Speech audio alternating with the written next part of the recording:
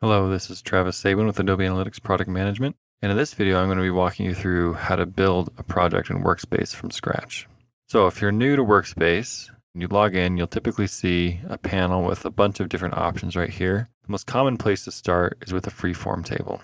A Freeform Table is kind of like our version of a pivot table. So in here, you can drag and drop different components, which are dimensions, metrics, segments, onto the table here, and it will start building and populating data for you. Your dimensions typically go right here. Your metrics go up here. So to start, I'm going to click and drag the page dimension onto my table, and it automatically generates a metric of occurrences for me by default. And I can see all my different page values here going down the table itself. So if I don't want occurrences by default and I want to choose a different metric, I can choose from my list here. Now this shows only the top 5. I can click here or I can click show all, and it will give me my full list of metrics. In this case, I'm actually wanting to use the visits metric, which is up here at the top. So I click and drag it over here. I can put it next to it to add it and add another column. I can put it over it to replace it and replace this value, which is what I want to do for this.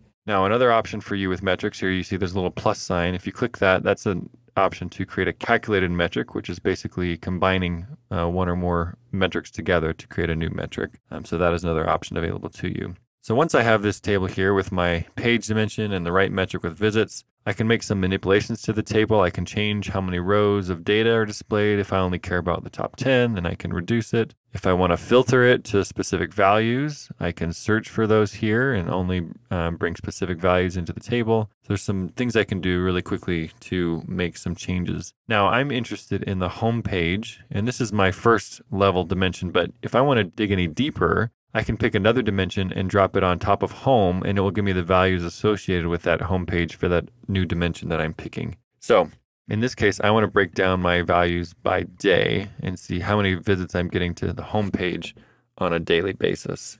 So this right now, my date range is for this month. So I have May 1st up until today, and I can see the different visit values over here on the table. So I've broken down my home metric into the specific days for this given month.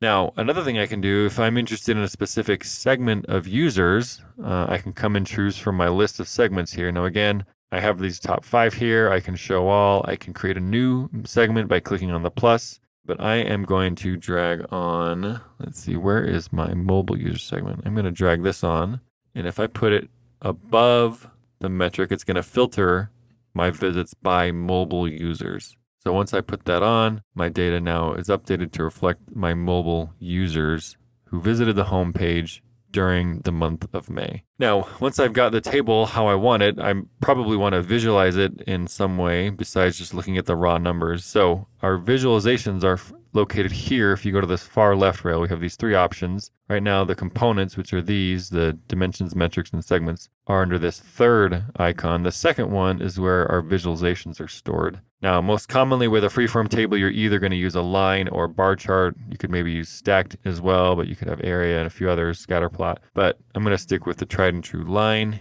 You drag it on, and it will automatically connect to the data set below here, and it will visualize the top dimension value by day. So now I can see it trended over the month of May, how it's performing. Now, some of the cool things that the line chart does out of the box on your behalf is it builds these, what we call confidence bands. So it uses intelligence to predict what it expects your value to be. That's what this dotted line is on any given day. And then the upper and lower bounds of what those values could potentially be.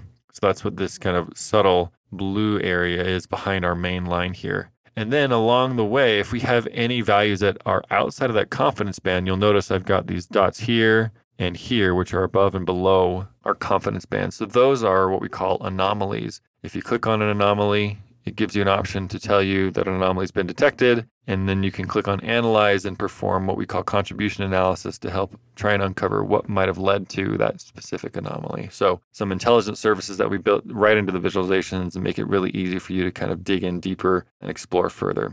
Another thing I can do right now, again, this is just pulling from my top dimension here for this data. If I want to only show, let's say, the first week, I can highlight the first week in the table, and my visualization up here will automatically update to reflect those days. If I click it again, it'll go away and resume what it was previously. So if I want to just change the data that's displayed, I can easily highlight what's in the table and do that. So also here on our panel, we have a couple of other options up here. So again, right now I'm using the month of May. If you click on this, it opens up our date range picker. You can choose any date range, any start and end date range that you're interested in. Or we have a bunch of presets in the drop down here for last 30, last month, last full weeks, last year, and so on. So you can choose presets if you want to change that, and then you can apply it to the panel. If you want to use a different data set from a different report suite, this is where it shows you the report suite that you're using in this panel itself. You simply click on that. It'll show you other report suites that you can choose from